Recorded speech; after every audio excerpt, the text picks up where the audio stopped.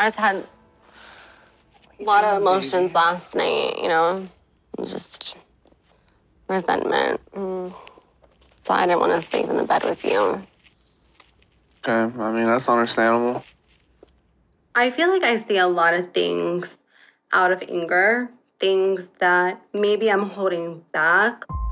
But telling Shane that I regret marrying him, you know, that was my moment of anger, resentment.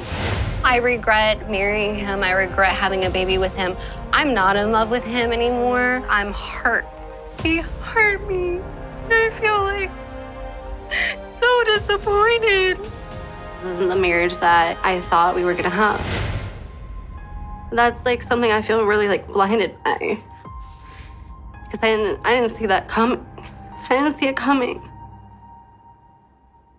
How are you feeling right now? Confused.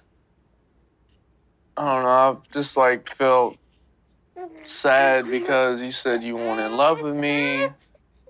You know.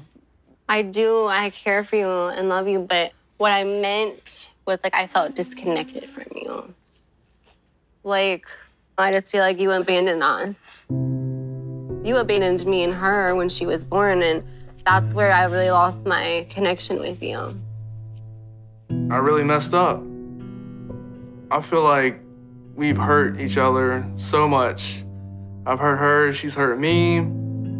It's just been a tit-for-tat game, and it just can't happen no more. It can't go on. Like, it's tearing us apart.